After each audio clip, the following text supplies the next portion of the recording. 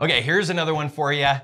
This one's kind of funny, but I built a house with the builder.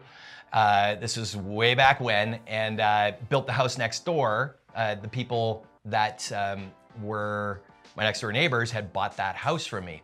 And they called me one day and they go, yeah, you know, we've been in for a month or so and we open the windows and we keep smelling like septic, but the weird thing is it's not coming from the ground level or the basement, it's coming from the upper floor. And I'm like, well, that's really odd. So they had somebody come in and, you know, out of warranty and check it out and nothing.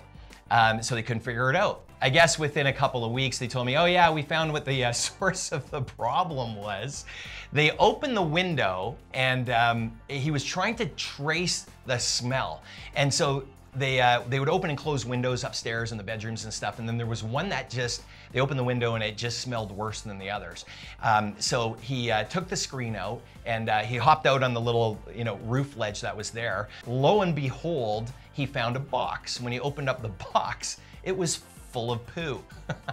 it was, I guess the workers decided they were just gonna shit in a box. Instead of throwing it in the dumpster, they did their duty in there a few times, saved it up, boxed it, and put it on the roof. So that's my only guess, that maybe it was the workers that did it, but anyways, kind of a funny story. Yeah. He was not laughing though. No, I don't imagine he would be. Okay, so that's a good one.